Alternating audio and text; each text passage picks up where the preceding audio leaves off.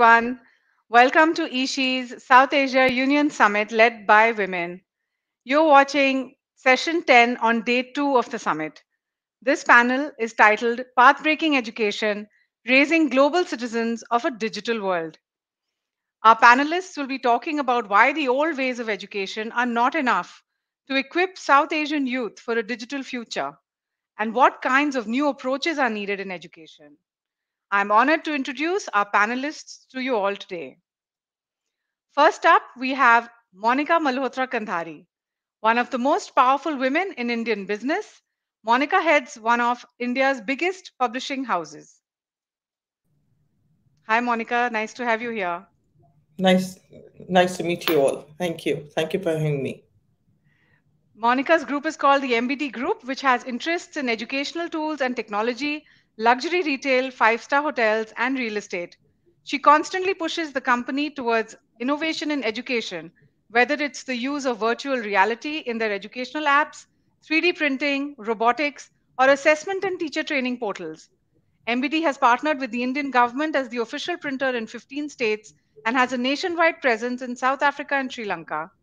Monica is joining us from Dubai today, though she's based in Delhi, and I'm so honored to have you with us. I look forward to hearing your thoughts. Thank you. Next, we have Shahneila Saeed. Hi, Shahneila. Nice to have you. Hi. She's the author of the book, How to Raise a Tech Genius, which I absolutely loved, and I highly recommend it for parents of young children. Shahneila is the director of the Digital Schoolhouse program, developed by Ukie Interactive Entertainment Association. Over the past 6 years, her work has focused on adding computational thinking to the basic reading, writing, and arithmetic for younger children. She has taken her dream of inspiring and engaging educators and learners to over 100,000 children and 10,000 teachers since 2014. Shahneila is joining us from London, and I send you a very warm and humid welcome from Delhi today. Thank you very much. Nice to be here. All right. And our third panelist for the day is Faiza Yousuf. Hi, Faiza. She's joining us from Karachi. Faiza is a multi-award winning community leader, change maker, and founder of WomeninTechPK, the biggest tech community for women technologists in Pakistan. A postgraduate from NED University of Engineering and Technology in Karachi, Faiza currently leads the product development wing for a software development company. Her community-funded coding and business skills bootcamp, CodeGirls, teaches coding skills to girls and women in Karachi who have never had the opportunity to get technical education and proper mentoring. Welcome, Faiza. I look forward to hearing your experience and views today. And finally, I'd like to introduce our moderator, Shahneila Saeed. She's the author, our moderator, Sabin Muzaffar, a feminist publisher and editor based in Dubai. Her digital media and development platform, Ananke, has been documenting female trailblazers and empowering women and girls across South Asia and the Middle East through awareness, advocacy, and education. Thank you, Sabine, for moderating this panel, and I hand over to your very able hands to take the discussion forward. Thank you. Thank you. It's a pleasure to be here. Welcome, everyone. I am absolutely thrilled to be hosting this esteemed panel. Just a few thoughts that I wanted to share first. So education of more than 434 million children in South Asia has been interrupted by COVID-19. The dismal state of affairs extend to students learning significantly less compared to pre-pandemic levels. According to UNICEF's regional director for South Asia, George Laurier Adeji, school closures in South Asia have forced hundreds of millions of children and their teachers to transition to remote learning in a region with low connectivity and device affordability. Even when a family has access to technology, children are not always able to access it. As a result, children have suffered enormous setbacks in their learning journeys. A US news agency reported that in India, 80% of children aged 14 to 18 reported lower levels of learning than when physically at school.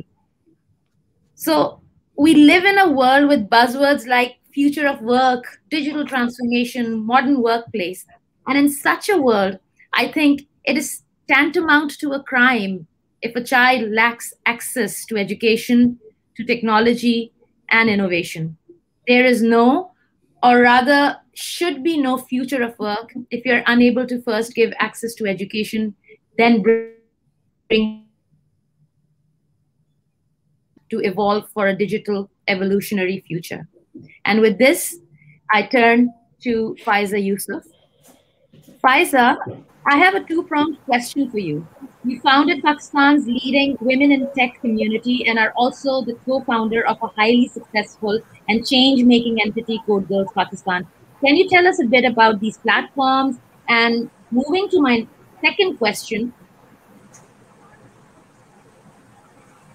leaders in tech as well as freshers, etc., and also envisioning impact on the ground through capacity building.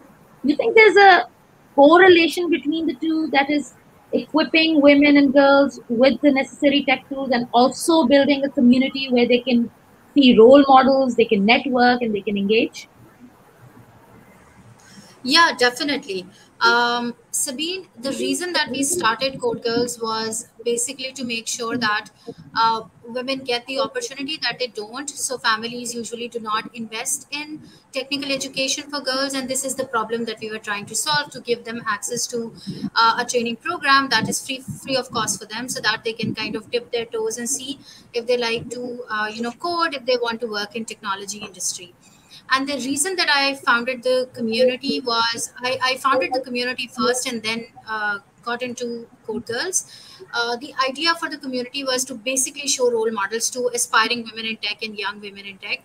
I was teaching at a university at that time as a visiting professor, and a lot of girl students would come to me and say that we hardly know any women who are working in tech other than Jahara and you as our teacher. So that was a very, very sad state of affair, in the sense that I know hundreds and thousands of women who are working in tech industry, and why there is no visibility. So I started that community to kind of bring visibility to this idea that uh, women are working in tech, and aspiring women should look up to them and kind of connect with them, find opportunities for work and learning.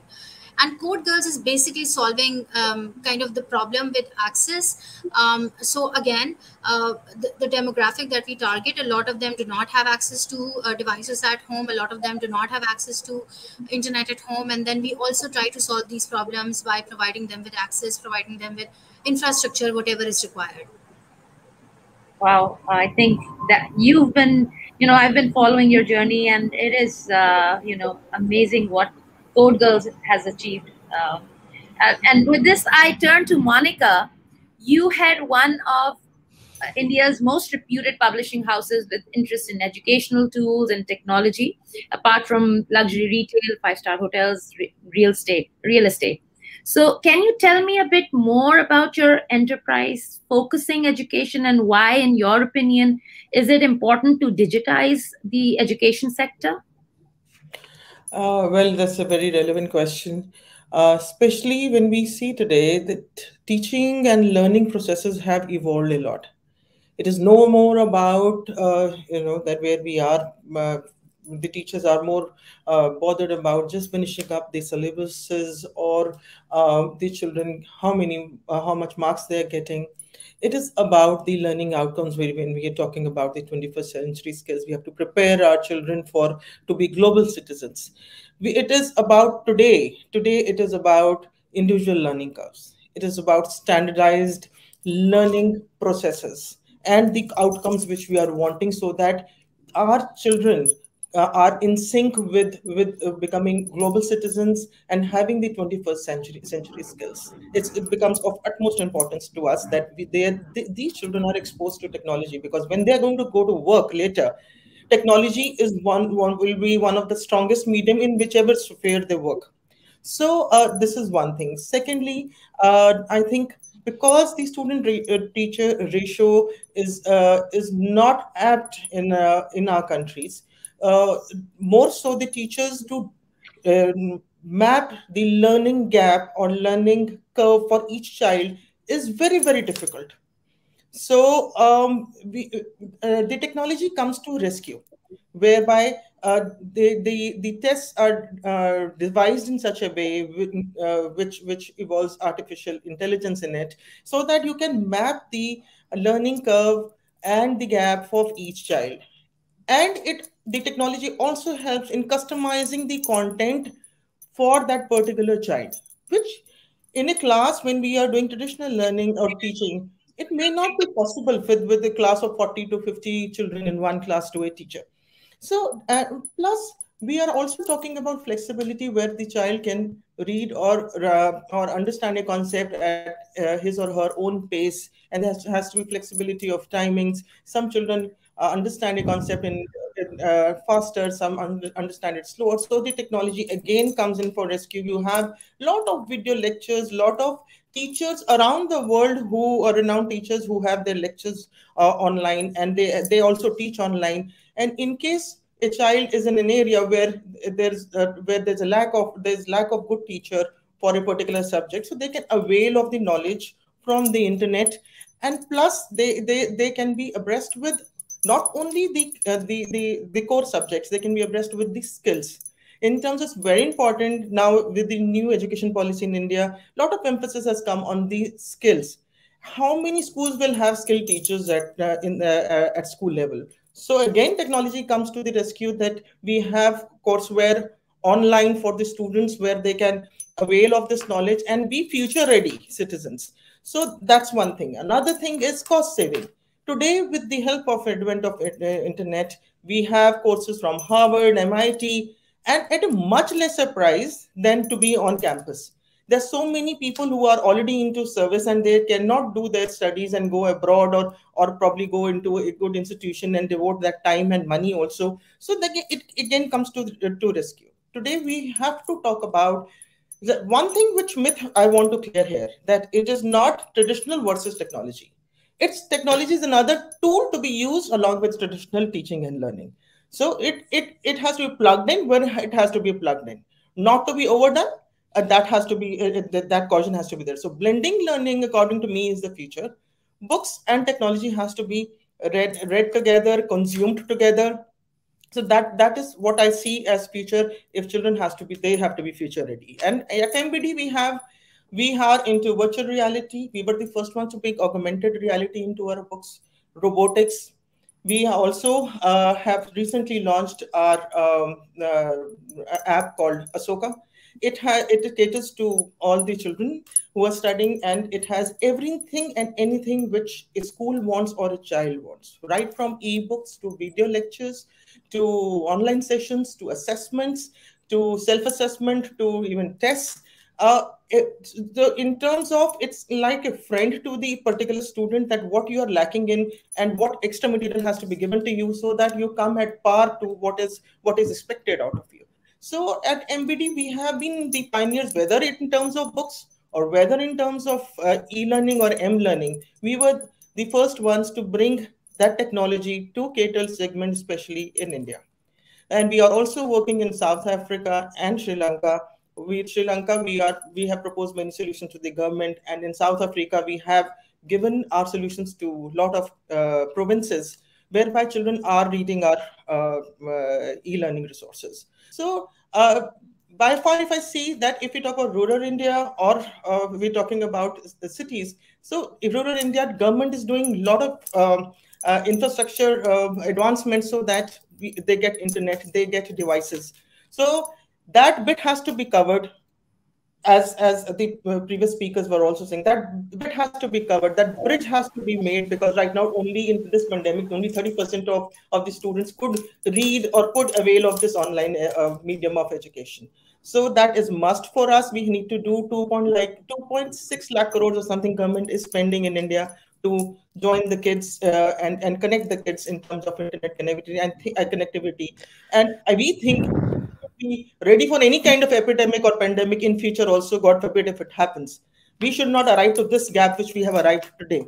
In normal times also, the gaps are there, but this pandemic has increased those gaps of learning, as Sabine and Faiza was talking about. So I think it's important for us today to go head towards the technology. So much, Technology. Monica. I absolutely, yeah. Sorry. Yeah. I'm done. Yeah. I absolutely agree with you, Monica. You know, blended or hybrid way of learning is the way to go. Coupled with, you know, technologies like augmented reality and virtual reality, I think innovation would excite, you know, our children, because it's something new and they're into gaming, and you know, you can learn so Yeah. much through gaming as well. So now I turn to Shahneila. And I'm absolutely fascinated by your work at the Digital Schoolhouse. Can you tell us more about it, and why education needs to be innovative, especially in terms of the system that you've developed? Thank you, Sabine. You know, I started teaching a long time ago, and since day one, I've always been interested in finding the most fun and inspiring ways to teach my subject, which was computing. So I've been doing that for over 20 years. And before, when teachers were still, I felt like we were ambassadors for Microsoft Office. And that's the only thing we were teaching, and you know, it left much to be desired. But it was about, you know, how can we do this differently, and how can we rethink this, and that led to sort of lots of practitioner research, which has ultimately fed into what Digital Schoolhouse is today. So Digital Schoolhouse is a pioneering program that uses play-based learning to teach creative computing. We have a network of 52 schoolhouses across the UK, and the program delivers free workshops on a weekly basis to other teachers and school children from other schools within the local community. So to put that in other words, from the point of view of a child, they are going on a school trip during the school day. It just happens to be to one of our schoolhouses, and where they learn computing in a way that we hope is, I would say, completely crazy and off the wall and wacky, but loads of fun. And the teachers learn alongside the children. And in the UK, that's been a big thing, because there's been lots of discussions within the educational climate around, for a number of years now, around teacher workloads and teacher workload agreements. One of the ways head teachers have traditionally tried to lower teachers' workloads is to reduce the amount of time they spend covering other teachers' lessons when they are absent. So those are in the education world known as cover lessons over here in the UK. The knock-on effect of that is that if a teacher wants to take a day out for training, they're typically not allowed, or they're capped at you're allowed 1 day across the whole academic year. Now, if you're allowed 1 day across the whole academic year, and there's such a vast array of opportunities to choose from, like you're really like, so, you know, there's this advent of increasing number of teachers that are taking courses and doing training in evenings and weekends and holidays in their own personal time. I find that awful, to be honest. I can understand the passion. Teachers are very passionate and dedicated people, which is why they do it. And it is about your personal upskilling and growth. So it's fine to that level. But it is one of the few sectors, professional sectors, where in order to upskill yourself and to improve your knowledge, you have to do that in your own time. Like that's insane. Right, you've got to change. There's no comeback for it. Teachers don't, you know, the school won't give you any money or time to compensate, you know, you losing all your weekends for a month or something like that. They won't do that. So Digital Schoolhouse, because it's a school trip, the teacher learns alongside the child, and there's no cover lessons. It gets processed completely differently, and that's there's a lot within that has enabled Digital Schoolhouse to really expand and reach the vast numbers of teachers and students that we have. That, and the fact that I like to do things differently. You know, I always say, I'm sort of quite known within the Digital Schoolhouse community. You know, one of the things that I say quite frequently is no idea is too crazy. Let's just try it. Like, it might work, it might not work, but even if it fails disastrously, we'll have learned something in that process. So there's never any harm in trying. And that's the powerful thing. That's really what we need to get across to the kids. You know, there is no harm in trying. Just try. And failure is not something to be frightened of. It is part of the learning process. And quite often we amplify, you know, this, you know, I can see it amongst my own children, this need to get it 100% perfect and correct right from the get-go, right in step one. You know, when they play a video game, the same desire isn't there. They'll retackle the same game level again and again and again until they beat that, you know, that big baddie. But when it comes to you know, what our expectations of the work they produce in the classroom is completely different, and that the two worlds don't meet. They're not in sync. So a lot of what we do is, what I do is, well, how can we tap into pupils' innate power to play? You know, playing is part of who we are as human beings. We all play from birth upwards. You know, that's how we learn about the world around us, and we never stop learning through play. We just stop teaching through play, and you know, we will continue to learn through play, and you know, play evolves. So, you know, in our workshops, it might start with magic tricks. It might start with Play-Doh, dancing, a game of Ludo. You know, it will start with all sorts of different things, and I can teach you using playground games. I can teach you programming and games design just through a playground game, be it hopscotch or whatever it is. And so that's the key, because then what that enables you to do is really separate the teaching of concepts to the teaching of terminology.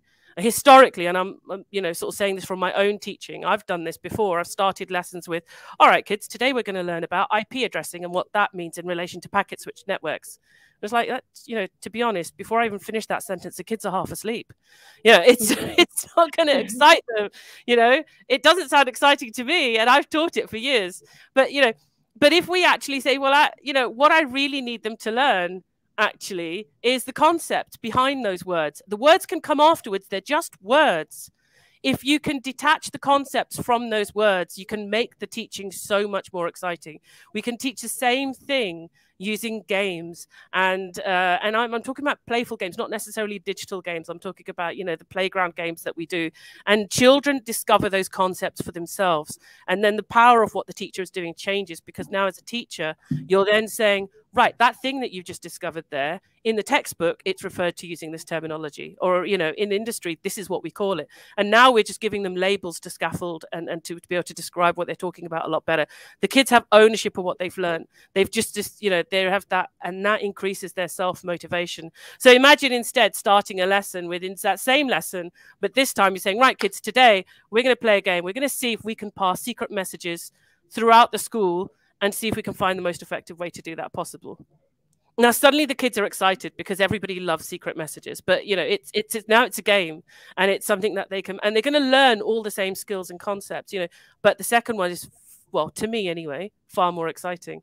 So, you know, and that's really important, because, you know, technology is, you know, as Monica was saying earlier, is constantly sort of shaping and evolving who we are and what we do in the world we do. Historically in education, it's been quite simple, really. We know the type of jobs that the children are going to walk into tomorrow. We know the type of skills they're going to need, and so we teach those. And but the truth is, with the growth and boom in technology, we don't know what those job skills are going to look like in 10 years' time. We don't even know what those jobs are going to be in 10 years' time.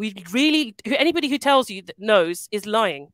They don't. We don't. The new jobs are being invented all the time. And as an educator, when you don't know what jobs are going to be out there, when you don't know what skills they entail, how you can't continue the same old didactic methods of teaching. It's just never going to work. So we have to be innovative. We have to think outside the box. We have to, you know, prepare our children and teach them to enable them to continue to teach themselves. We have to instill a passion for lifelong learning and provide them with the mental thinking skills to enable them to upskill and solve and tackle problems in innovative new ways whenever they arise. And, you know, because the entirety of the world's knowledge is at their fingertips. So we don't need them to remember facts and figures and dates, because you could Google it in a second. So what they do need to know, though, is how to ask the right questions. And that's where we come in.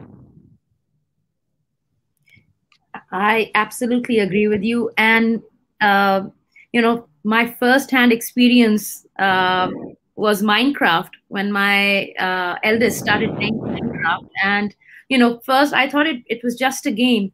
But, you know, him being young, very little, and, you know, he started talking about stuff. And I was amazed that he knew, you know, some terminologies and some, you know, things. So I completely agree with you. You know, gaming, you know, being innovative is so important, you know, if you're talking about the future of work. And yeah, you know, this is the way I think learning should be. So my next question is one that I ask each of you, and I'll start with Faiza. So, what have been some of the key challenges each of you faced pre-COVID, and how did the pandemic impact work on the ground?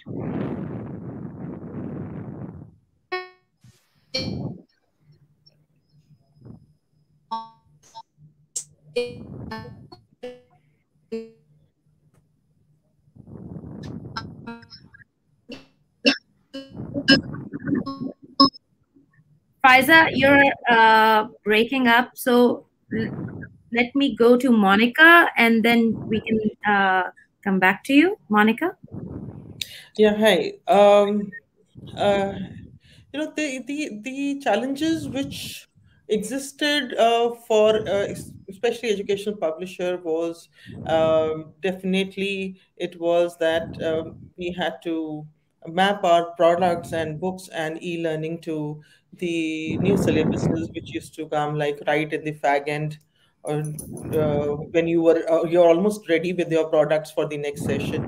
So those are the few things, and then of course there are other supply chain and other issues, the credit issues which are there, which are probably there in all the countries we are right now referring to. There's a 1 year credit, or 180 days to 1 year credit to the products which you have to give, and plus there's a lot of legwork which is involved, which involves the marketing, going to the teachers and doing teacher training workshops, student workshops, and then your product gets selected, and after that you have to wait for quite much time for your monies to come in. And plagiarism is one thing which has really hit us badly always, and also duplicacy, which where we are actually asking government to make some stringent laws so that those can be curbed to a certain extent. But yes, pandemic has changed the scenario completely. Books were totally out of the picture, whereby the books which were already supplied also came back to us, which was we are all sitting with huge stocks of the books. And but we also thought that this is the time when students are not going to schools, then they're not reading and they're not learning. The teachers are somewhere not present at some places. Even online teaching is not happening. Then why they are going to avail of books? Nobody is going to spend on that. But to maintain continuity, I'll be very happy to share that most of the publishers towards are part of the world I'm talking about. They had given their resources, online resources, the digital resources, free of cost to most of the schools, so that at least the learning gap is reduced. But as Faiza said, that learning divide is there, and well, she throwed a very light on a very important point with the girl and the boy divide, which probably is a new thing which I'm thinking on. But yes, there is a digital divide in India in terms of who has the connectivity and who does not have the connectivity, who has the device and who does not have the device. So, as I said, government is working on aggressively towards it, but not only the private sector, but the government sector also helped us out a lot in terms of the children a lot by uh, bringing their reach, so that the content reaches them through whether it's TV channels, whether it is podcast through radio, or there are some DTH channels even especially for differently abled students. So government was trying to do as much to reach the children. So it was the private sector, and so we also did. We did workshops of teachers, as Shahneila said, that teachers also need to know technology if they are using the technology. They don't, and students are far ahead in terms of that learning curve of technology than children, than teachers. We did free workshops for the teachers so that they can use this technology to give their online lectures, to take attendance, to do whatever, to give assignments, to check assignments, and to give report cards. So we did that alongside. We gave them the free content, so that this is what we could do as publishers for the fraternity at that given point of time from our side. So, and in case I talk about workforce also, like we are totally end-to-end connected in the office. Our each process of bookmaking or e-learning and m-learning is in-house. So practically we never experience something which is work from home. So again, technology came to our rescue at workplace also, that all these people are connected through technology, and we are able to deliver the products which post pandemic we want, and during pandemic what we want.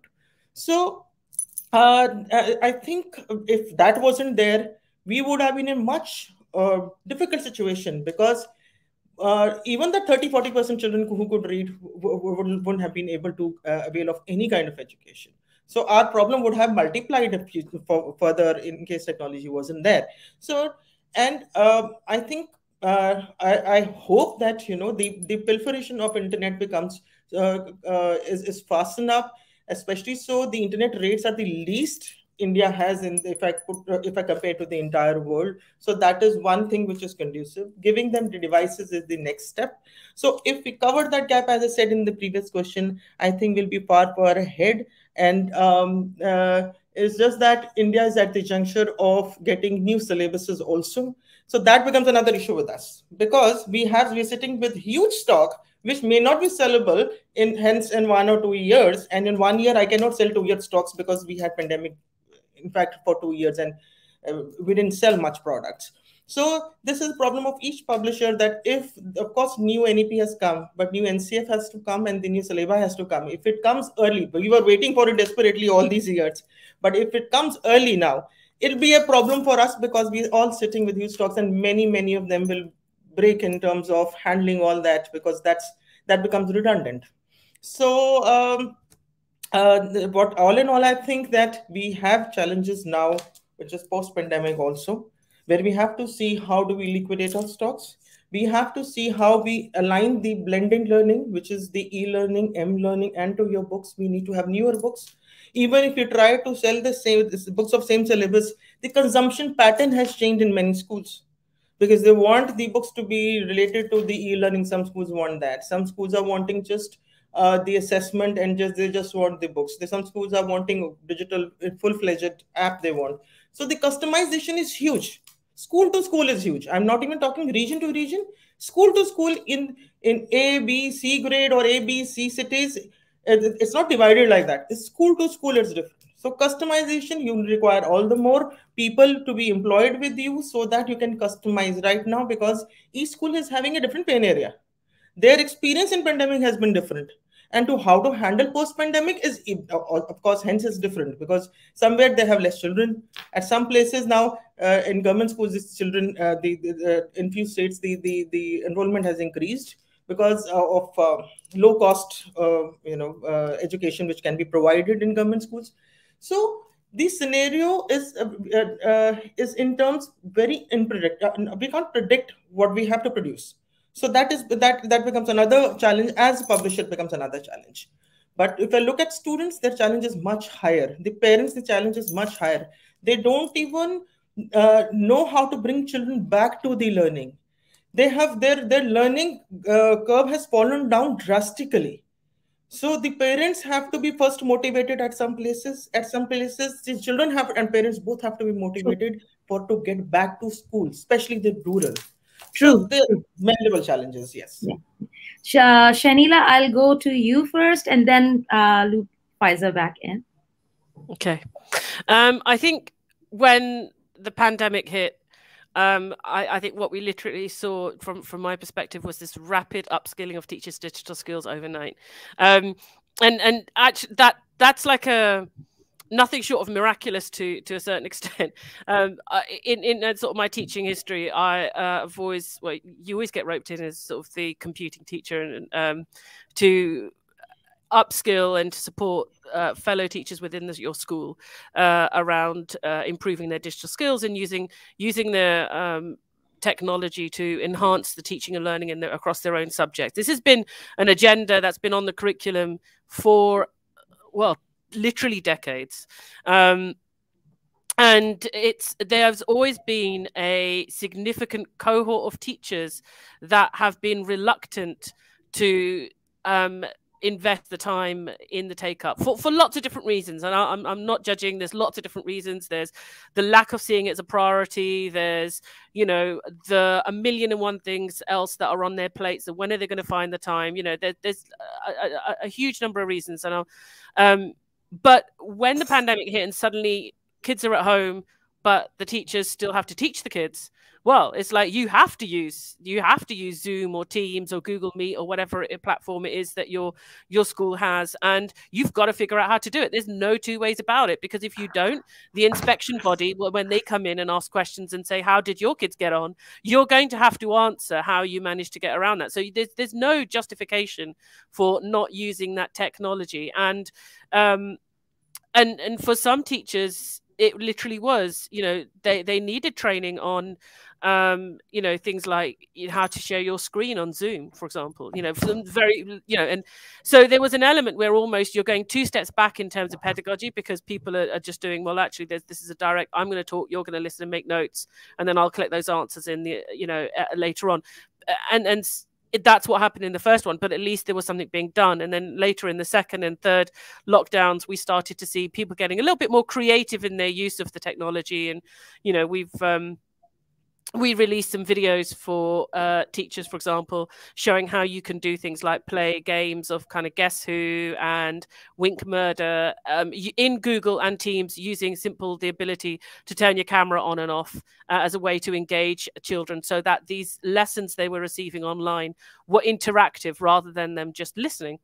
But what's happened as a result of all of that is a massive, almost overnight, I believe, shift in perception amongst the professional teaching body, in that there is nobody, you will find almost nobody, that is willing to hold a debate to say, actually, that I don't have time to use technology to enhance my subject teaching. Like that argument, I almost feel like the pandemic helped us kind of win that argument. So now we're on the other side of it, and now we're saying, well, okay, so we agree and accept that technology can be used to enhance and and support the delivery of our subject. Now let's figure out how to do that in a way that really does enhance it and really does add flavor. I'm not one for, I love technology and I love books. I'm not one for using tech just for tech's sake. I think that's pointless. Like literally, there's no point. There's no point to just using technology for tech. There's got to be a purpose, even if that purpose is just to instill motivation and excitement. That's a solid reason and a purpose. But there's got to be a reason for it, And because if you don't, the children will see through that. That's the thing. They'll see through it, and they won't respect you for that. They won't like that decision. They then resist. So I think we're in a really interesting wave now. And the last thing, of course, is before I sort of close off my answer, is to say the other side also became even more apparent, the increasing support that needs to be given to parents, because parents had a new role to play. Parents became teachers, and parents were sort of teachers as well as doing their day jobs, as well as doing their, everything else that's on their plate. And especially, working mothers, where you first you had to battle work and home, and now you're battling work and home and teaching, and it's insane. It's a nightmare. It's like, how do you get through? So I think it's shined a spotlight on the amount of support that parents need, and things that we can do as opportunity providers in how we can best support parents, and really sort of make that easier with them, whether it's simple play with your kid and learn this at the same time type of video that we were putting out, or whether it was something else in terms of books and support another. But yeah, absolutely. Faiza, over to you. The same question, and you're on the mute.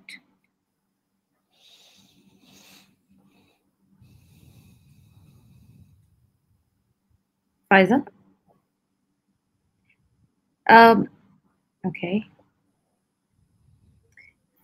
There's some.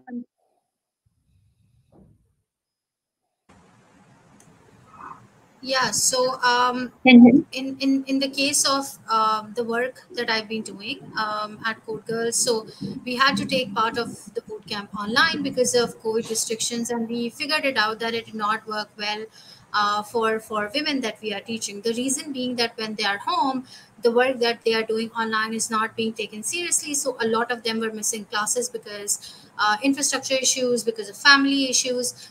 So we had to kind of take a pause and regroup, and then restart the boot camp when COVID restrictions were removed, and make sure that everybody is vaccinated and stuff like that. But that opened up a new area of problems that we understood in terms of women having issues at home when working, because a lot of them would prefer to come to the training institute and learn, because for them, when they are home, their kids are there, their families are there, and they do not get the right headspace or the space to kind of sit down and work for a few hours. So a lot of them would keep on coming back to the venue to use the labs and learn there, bring out their devices and to work there. So that is another area that we understood, that that's a problem. A lot of them would come and say that we can't work from home because people keep on coming to us and say, chai bana do, get me some tea. So that keeps on happening again and again, and they are unable to concentrate in the classroom. So we basically restarted on-site classes. Another thing we did is that we basically started doing small mentorship activities and a lot of different activities online to keep them engaged, and that really helped. COVID also helped us in finding remote opportunities for these women. So we have placed around 150 of them in the local and international tech ecosystem. So that opened up a lot of opportunities for these women, because employers are kind of open for hiring women remotely. So COVID was like the most productive period for us when it comes to getting these women hired on remote positions. So uh, weird times, but again, a silver lining out of that, that organizations are open, that women can work part-time on work, or work remotely, or work on freelance basis. So yeah, these are the things that are happening right now. We are seeing a boom in the local tech industry in Pakistan, so that is also helping in our work in terms of getting more women hired. Yeah. That's amazing. So my next question is, and I think with the digital revolution, which is now intertwined with the global crises, including the pandemic, we've begun to realize that the traditional ways of learning is an ill-equipped enabler of knowledge growth and therefore empowerment. I ask, would you agree that there are logistical as well as procedural policies limitations that the education sector faces, especially in the global south and by extension, the South Asian region? This coupled with a huge population of not having access to digital tools. How do we overcome these hurdles? Because at the end of the day, education envisions transformation. Shahneila, I'll go first with you. I think this is such a huge question, isn't it? And I think I'm not even going to pretend to know the governmental policies for the kind of global south countries, and to be able to comment on individual sort of things there. But they are, they are yes, of course, they are logistical and procedural limitations that across the board. And I think a lot of that is about equal access to technology, and I think that's that's a global issue, right? So to be honest, it's something that actually Ukie we've dealt with here, because there is a fundamental issue of technology being given enough of a priority. Sometimes it's not even about do you have the money to spend on the technology, right? It's not even that. That's not even the question sometimes, because you might have the money, but you might have other things that you need to spend the money on that are a bigger priority. Like you've got a leaking roof, or you've got, your main assembly hall windows are cracked, or you don't have enough security, or whatever it is, or you don't have enough teachers. So that money that you might have spent on tech is actually going to, as a head teacher, I'm thinking, well, actually, what's more important? Do I upgrade my 10-year-old machines, or even though they take 30 minutes to log on? Or actually, is it more important that I fulfill and get enough maths teachers, or that I get enough of this? And, it's got to be this, the teachers have got to come first. So it's about that priority level, and it's being able to spend that money. And there's no easy answer to that necessarily, because, I think education schools, I visit schools all the time that are always saying if they had more money, they'd be able to do so much more. And that is so true with schools globally and across the global south, in where you've got the rural schools in the rural locations, especially, just not enough budgets to do everything that they would dream of doing. I do think industry has a part to play here. To be honest, I think industry has a part to play. So industry has there's a process in industry where every 3 years you will recycle. You will get rid of your machines. You upgrade the machines in your company, because especially in the tech industry, you need the latest tech to create tomorrow's tech. So you always need the best machines, and so you're getting rid of them after every 3 years. So my thing is, don't pay a recycling company to take it away. Donate that to a school instead, because the machines you're throwing away today will be the best machines that other school down the corner has. Okay, I think the time is up for our session. I think 10-second last words, 10 seconds for each of you, if we can have that, just 10 seconds quickly. Faiza, if you have anything to say. I think the biggest kind of takeaway for me in all the work that I've been doing, that we need serious governmental intervention on all the stages.